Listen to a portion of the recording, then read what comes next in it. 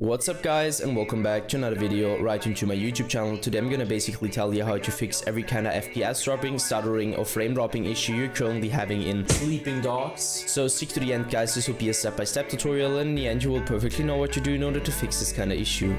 Before we start right into the video, I just want to let you guys know that I would really appreciate it if you would just leave a like, a comment or a subscription right into my YouTube channel. It would really make my day and help me out as a little YouTuber as I am. Especially subscribing would be such a big support for me guys. You would support my work here on YouTube a little bit, and I'm gonna really be thankful for that, and I'm gonna thank you for that. So anyways, I would just say let's get right started. So the first step I would recommend doing for everybody is gonna be to simply navigate to the very bottom of your screen, where you're gonna right click your taskbar and open up your task manager. So once you did that, I want you to navigate to the top left corner of your screen, clicking onto processes, and once you click processes, I want you to click CPU. And what I want you to do with CPU is going to be to end every single task which is currently having too much CPU or GPU usage at the moment.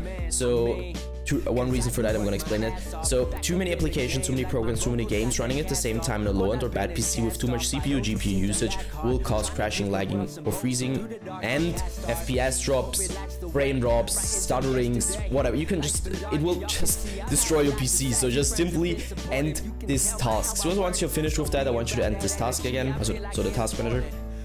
Afterwards, navigate to the bottom left corner, click on the Windows symbol, open up your settings, hit gaming, so this one, and I want you to stick around the Xbox game bar, where I obviously want you to turn this off because the Xbox game bar doesn't really come with any benefit besides impacting your performance really bad. So just simply turn this off. Afterwards, hit captures, and once you hit captures, we'll load a little bit.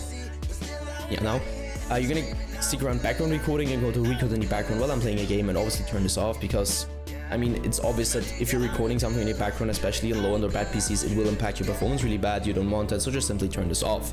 Afterwards, hit game mode, and now I can really tell you to turn this off or on. You need to check it for yourself, and just simply stick with the setting which is working better. Go back once and hit update and security. We want you to stick around Windows update.